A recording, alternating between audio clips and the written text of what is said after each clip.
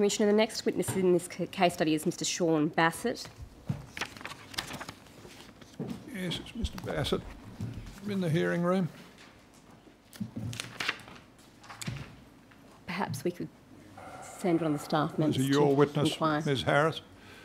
He's not, Commissioner. Mr Lippert is here on behalf of Mr Basset. Yes. Yes. Mr Basset was asked to remain out of the room during Mr Dillon. Yes, well, can someone arrange to get him?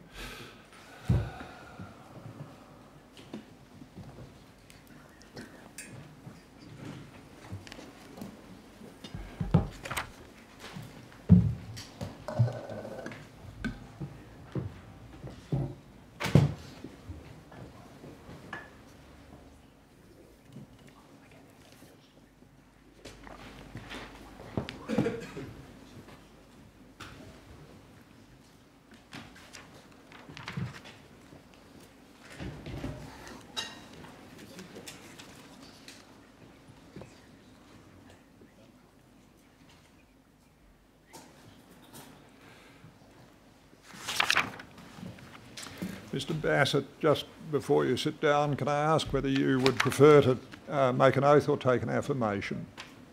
I'm happy to do the oath. Swear the witness, please. I swear by Almighty God I swear by Almighty God that the evidence I shall give that the evidence I shall give will be the truth, will be the truth, the whole truth, the whole truth, and nothing but the truth. and nothing but the truth.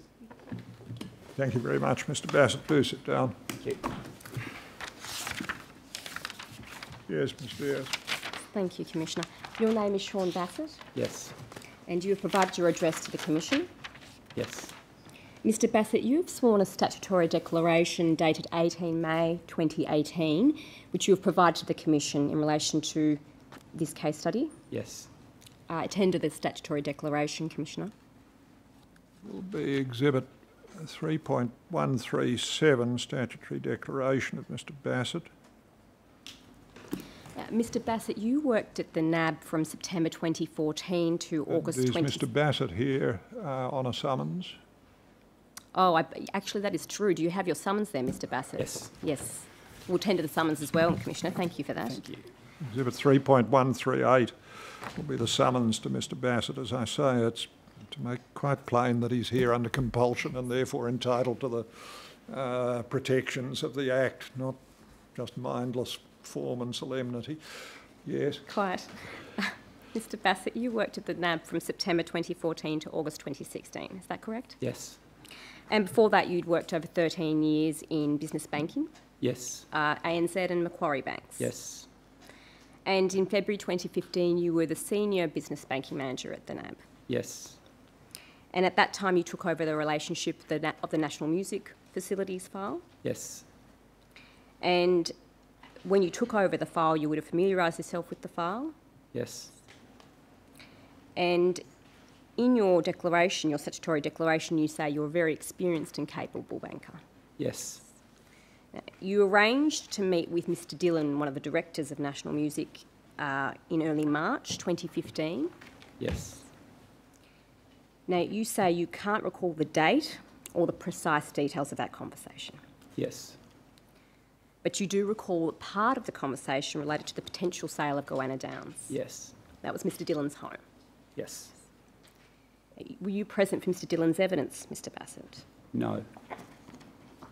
But you're aware that he says that he recalls he discussed with you that he would use the surplus proceeds from the sale of his home to inject 200 to 300k or 1,000 in capital or cash into the company and use the proceeds to buy a small home in Melbourne. Yes, I'm aware of his evidence to that. Now, you don't deny and you can't deny, Mr Basset, that Mr Dillon told you these things because you can't recall the conversation. Yes. You're agreeing with that proposition? I'm agreeing with I can't recall the exact details, so I can't say that he did not, unequivocally. Thank you. Now, Mr Dillon has also told the Commission that Goanna Downs went to auction on 22 April but did not sell at the auction. Do you recall that? Yes, because I've seen that in the statement. Thank you. And it was around 27 April that you referred National Music's facilities to the Strategic Business Services, or SBS, division of the NAB. Yes. And the referral was due to National Music informing you that there would be a shortfall coming up in about the middle of 2015 and they needed to get an uplift in the facilities. Yes. And then the evidence is also that Goanna Downs sold after the auction, and Mr Dillon's solicitor emailed you to let you know about that. Yes. You received the contract and you forwarded it to the new SBS manager, or the impaired assets manager assigned to the file. That was Margaret Moynihan. Yes. Now, Ms Moynihan sent you an email in response to your email, and that is at nab.134.007.9166. This is on the same day that you received that contract, Mr Basset. We'll just bring that up, and you've got a screen there. It should be shown to you.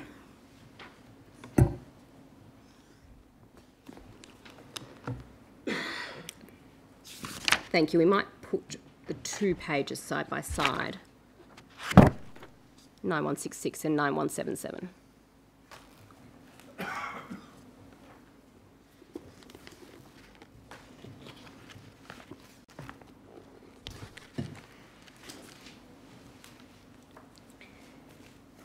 Mr Basset, have you seen this email recently? yes. Were you provided a copy of this by the legal team for the NAB? Yes. Now at 9166, we see Ms Bassett's email to you in response to you sending the contract. Ms Moynihan. Ms Moynihan, sorry, yes. And she says, we're currently funding cash flow through trade finance and invoice finance facilities, with majority of lending Cat E, and have a further application for $200,000 to assist with cash flow. We should pay down our facilities from the sale of Goanna Downs, and therefore will require all net funds to NAB. The reduction in debt should provide an ideal opportunity for the business to restructure, and I recommend undertaking the business review. And then we see further down that paragraph, our primary exit following the settlement of the property will be inventory and debtor collections.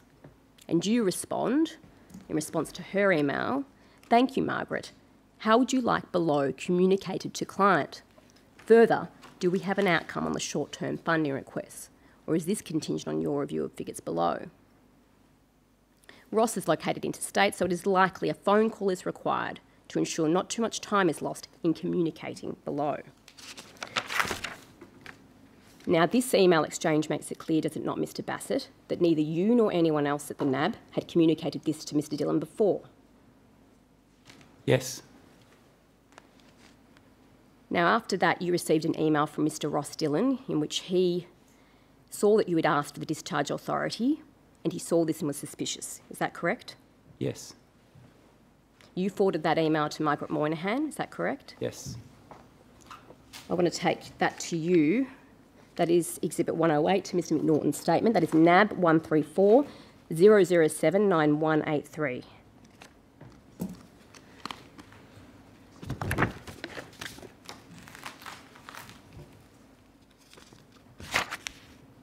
We might just put the first 2 pages up, 9183 and 9184, thank you.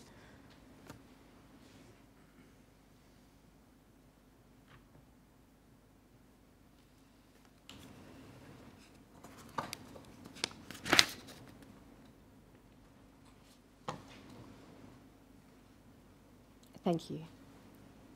So the first email we've just referred to, that is Mr Dillon's email to you saying he is very suspicious of the NAB and its motives, and then you forwarded that to Margaret on 30th of April at 6:18 p.m. Hello, Margaret, refer below. I will not respond to the email below until you direct me. However, given nature of email, it is clear we will have to respond shortly to Ross so that they are clear what we are proposing.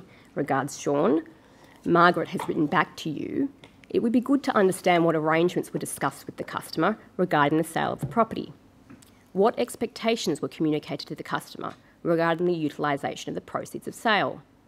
Were the customers aware of the facilities secured against the property? If you can provide the background of your conversations with the customer, it may make it easier to understand his comments. Now, were you shown this recently, Mr. Yes. Basset? Thank you.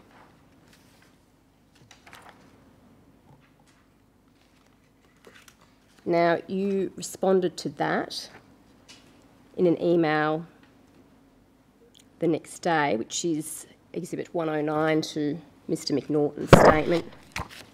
That's NAB 134.007.9186.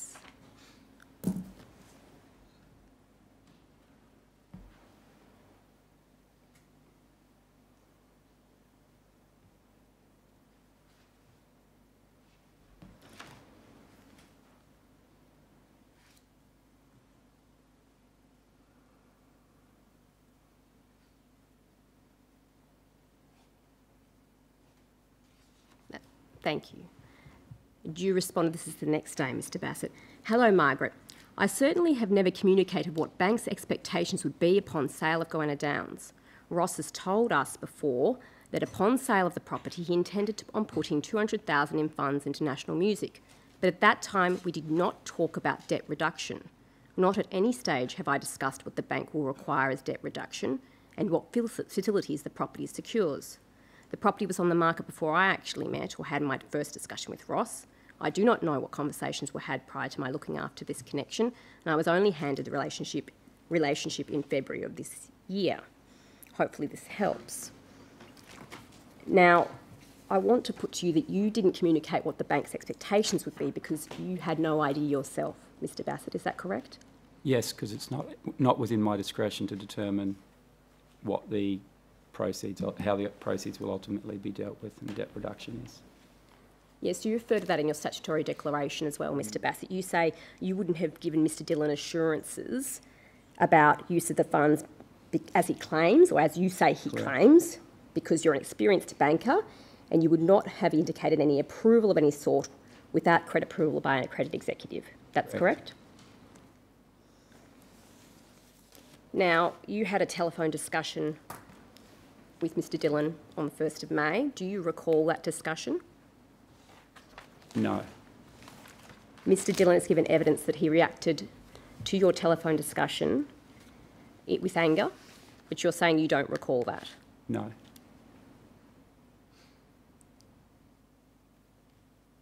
I want to show you another email. This is an email from Ms. Moynihan to you, dated 4th of May. And the doc ID is NAB 141.001.5774.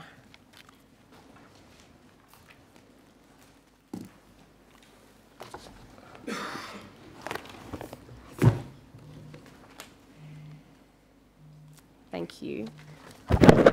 So at this time, do you remember there had been a meeting and Margaret Moynihan had said the facility limits had to be decreased for the National Music Trade facilities and other facilities? Yes. Now, this is a draft of an email which Ms. Moynihan sent to you, which was ultimately finalised and sent to National Music the next day. Have you seen this before? Yes. Has it been provided to you by the NAB legal team recently? Yes. Now, Ms. Moynihan has inserted some comments in red further below on this page, and there are other comments on the next page which we'll come to. Actually, if we could have both pages put up, that would be helpful. Thank you. So the first comment is under the heading Key Metrics. It's in red.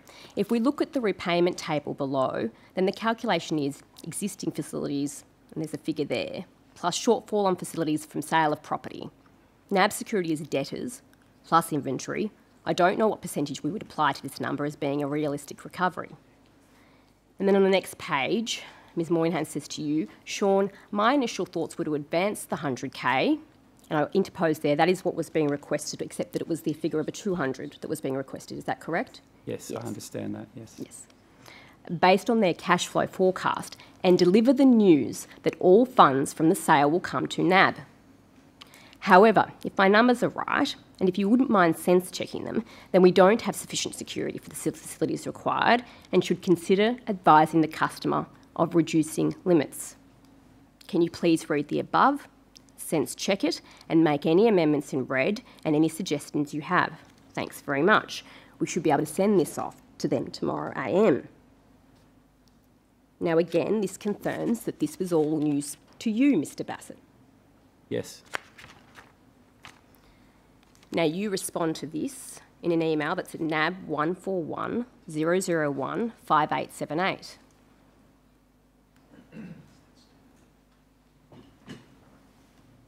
Hi Margaret, all of the below makes sense. Your numbers look correct, so yes, rationale to have limits reduced is reasonable. However, we probably have to balance this with them being able to continue to trade utilising working capital facilities. I would support advancing the 100k in assistance through to September. Regards, Shaun.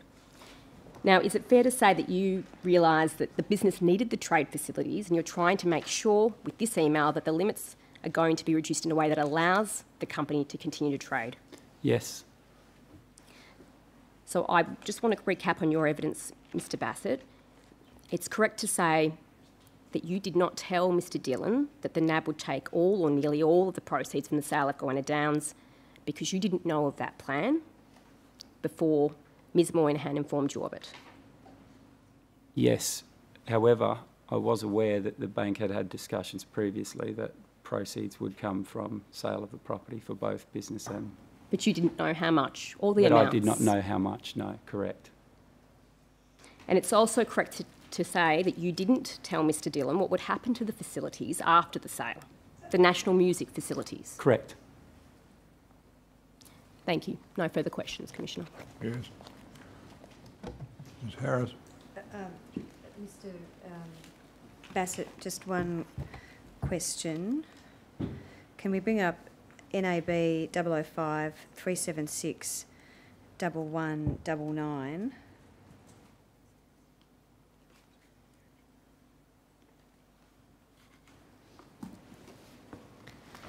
Do you see this is a close monitoring action plan dated the 19th of March 2015 on the National Music file. Can you just take a moment to read it, in particular what appears under, from comments, details to the end?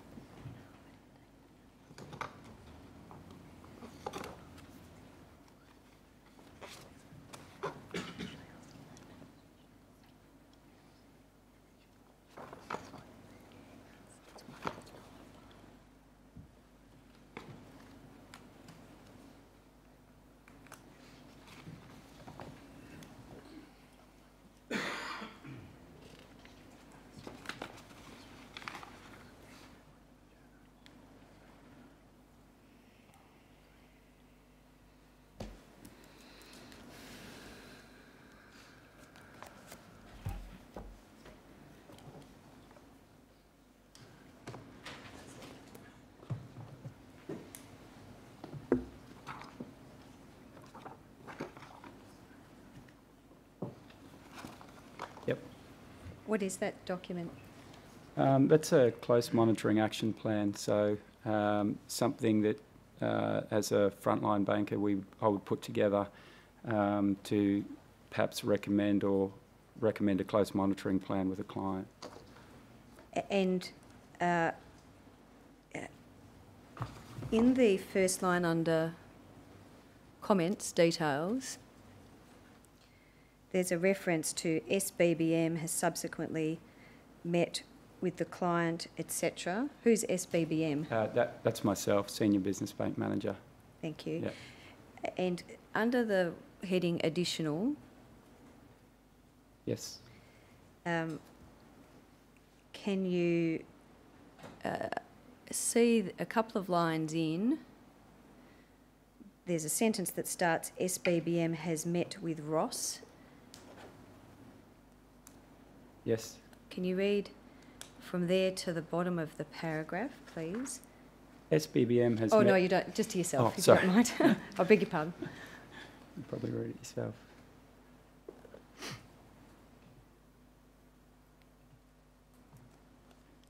Yes. Where did you obtain that information from? I imagine that was in a conversation with the client at some point in time. Thank you. No questions. Your Yes. Anything? No, thank you. Ms Diaz? No further questions. Yes, Mr. thank you Bassett very can much, be Mr dismissed. Bassett. You may step down and you're excused. Yes?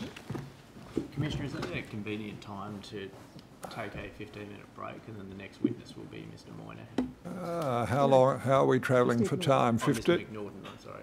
Sorry, 15 minutes is more than I think I'd be content with 10. you're going to have 5, Mr Hodge. I'll be back at 11:30. I'm very worried about our time today. Can I withdraw, Commissioner? Yes, thank you.